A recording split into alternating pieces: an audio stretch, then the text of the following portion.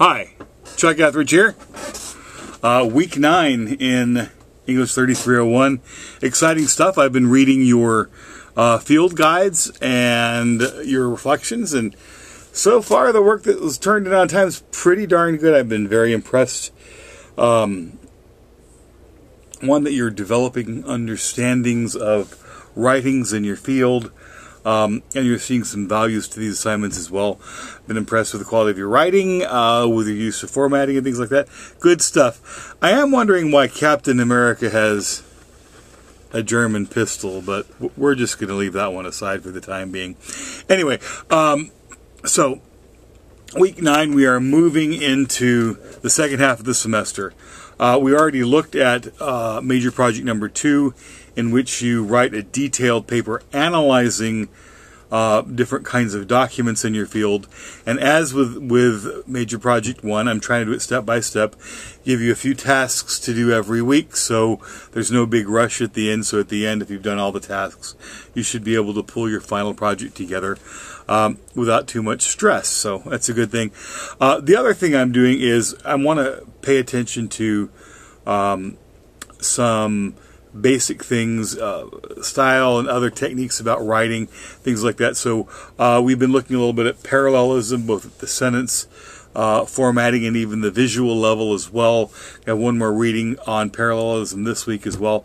And we're also going to learn some new media things. I want you to learn how to make a GIF, I want you to learn how to make a meme, and some of those basic ways that we communicate electronically, which may not have existed a few years ago, but they are ways in which we get the word out in the world.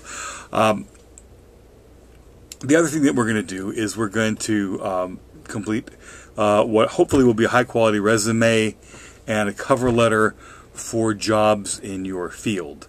So we're going to take a deep dive into resume writing, and for this week we're going to look a little bit at a video from a professional who provides career services, and you're going to begin looking and identifying good, high-quality resumes in your field.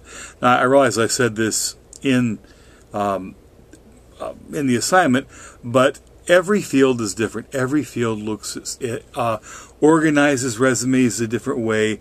They include different information, and it varies a great deal depending on the field. And you really need to pay attention. Not, oh, this is what the template is, or this is what that is, but what is expected in your field. If you're going to get an education, you got to have degrees, so those degrees are going to be very important.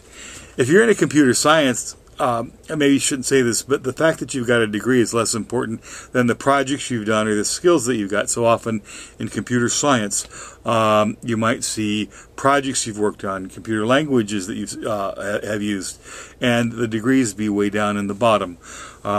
In nursing and medicine, you're gonna need certain certifications as well. Work history is very important with veterinarians. And again, I can't cover every possible career field because 25 different students in each class, as many as 25 different majors. So we're going to begin looking at qualities of good resume writing in your field in preparation for creating a resume and a good cover letter. I'm going to talk a lot more about this a little bit later, but that's enough to get you started. So far, so good. Keep the good work coming, and thank you, Captain America.